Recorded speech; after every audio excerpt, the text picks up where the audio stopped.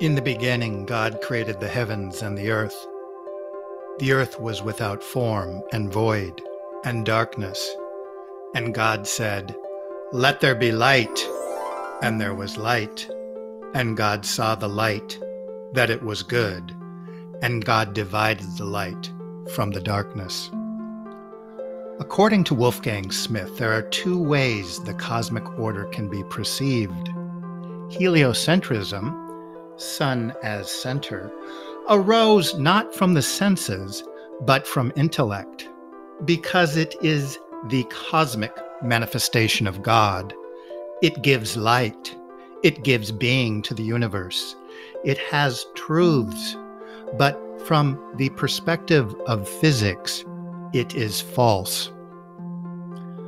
I will argue in this manner there are two ways the social order may also be perceived.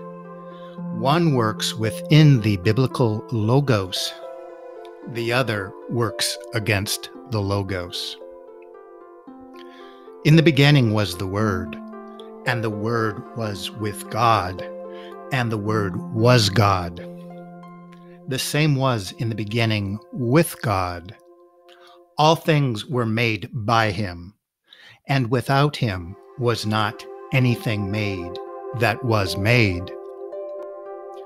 In him was life, and the life was the light of men, and the light shineth in darkness, and the darkness comprehended it not.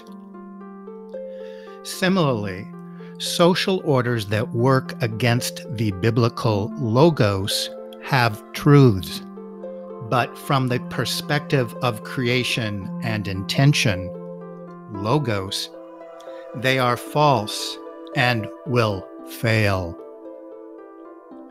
Such will be the outcome of the grand social orders envisioned as the final workings of the 19th century theory of evolution, itself a resurrected pagan creation myth in which everything started from nothing, then evolved into the exact opposite of biblical creation, starting from the earth before the sun and the evolution version sun before the earth, ending with the biblical version of God creating man and the evolution tale of man creating God.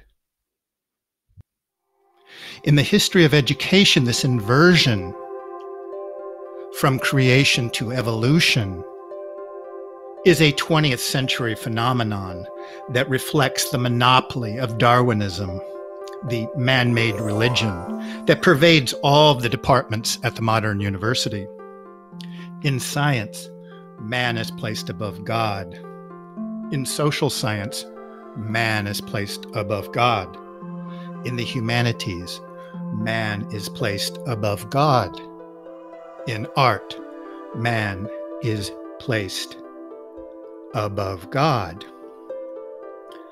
Again, Wolfgang Smith notes, one perspective is consistent with the creation and intention of the biblical logos, whereas the evolutionist thesis has become more stridently unthinkable than ever before.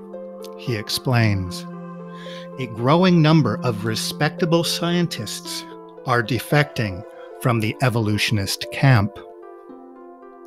Moreover, for the most part, these experts have abandoned Darwinism not on the basis of religious faith or biblical persuasions, but on strictly scientific grounds, and in some instances, regretfully. Likewise, a growing number of respectable citizens are defecting from the political ideas espoused by the New World Order camp.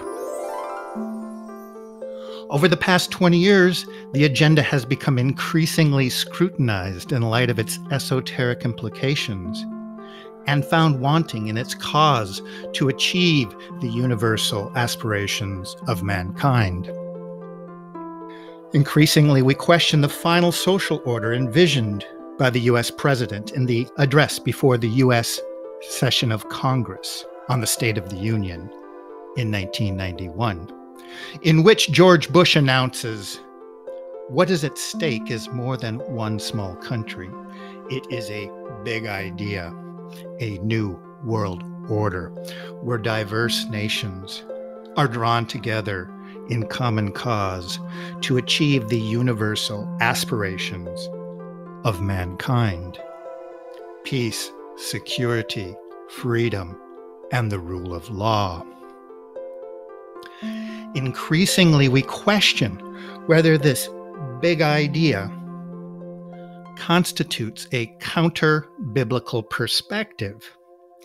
More than a new social arrangement, adherents to the big idea appear to envision a new cosmic order, quote, "an endless, enduring dream and 1,000 points of light," end quote, in which, as we shall see, the Big Bang cosmos and creation, the 1,000 points of light, must be brought into singularity. Quote, "The old ideas are new again because they are not old. They are timeless. Duty, sacrifice, commitment, and a patriotism that finds its expression in taking part and pitching in."